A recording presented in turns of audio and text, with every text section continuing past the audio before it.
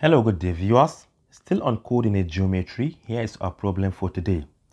The question reads, show that the line x plus y equal to 11 meets the cycle x squared plus y minus 3 whole squared equal to 32 at only one point. Before we start, let me interpret this question for you. Suppose we have a cycle like this.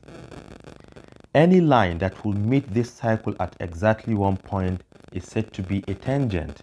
So let us draw a tangent. Suppose we have a tangent line like this. So this cycle has the equation x squared plus y minus 3 whole squared equal to 32.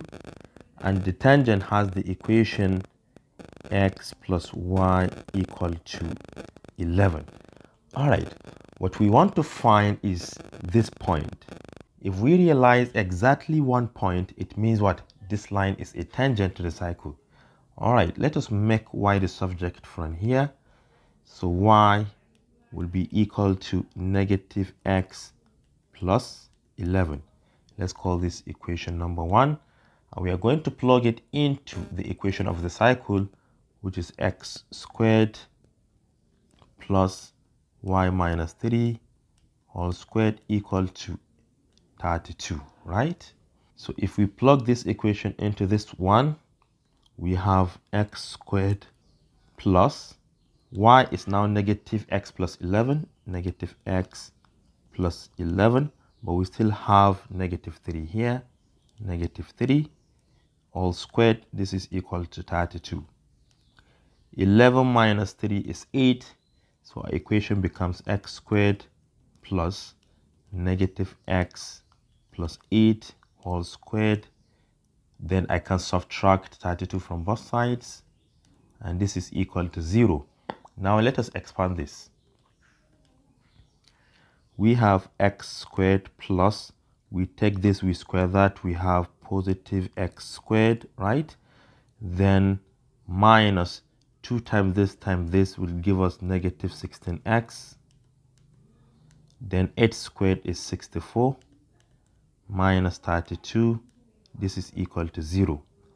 64 minus 32 is 32. So we have 2x squared from here. 2x squared minus 16x plus 32. This is equal to 0. We can divide every single term by 2, which is the leading coefficient. We have 2x squared divided by 2 is x squared minus 16 divided by 2 is 8x plus 32 divided by 2 is 16, and this is equal to 0.